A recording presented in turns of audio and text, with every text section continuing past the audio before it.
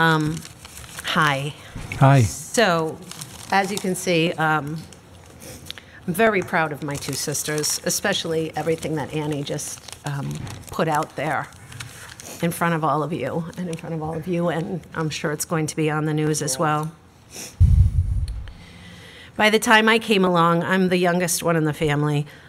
Sacred Heart School had closed, so I felt lucky not to have to go there. But I did go to church and catechism every Sunday. My parents believe that Monsignor DeAngelis was a step closer to God than most priests. He was a big deal in our Catholic family. And it makes me really mad every time I drive through West Warwick and I see his name so proudly displayed on the side of an assisted living community, Monsignor DeAngelis Manor. I don't know if you guys have ever seen that.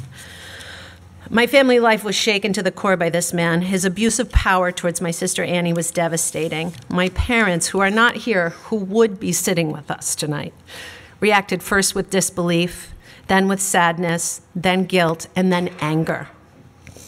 They got no response from the Catholic Church that they went to religiously, gave tons of money to, and also it was their faith. You know, they were very dedicated to going to church. Their faith was completely shaken. We all asked ourselves, how did we not know, right? I'm not necessarily a political person. I can't understand why on earth this bill did not go through last year. To me, it's a no-brainer.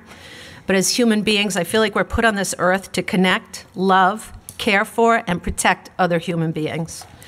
And if we don't extend the statute of limitations, we are no better than the priests in the Catholic Church who moved the pedophile priests from parish to parish. We're putting our heads in the sand.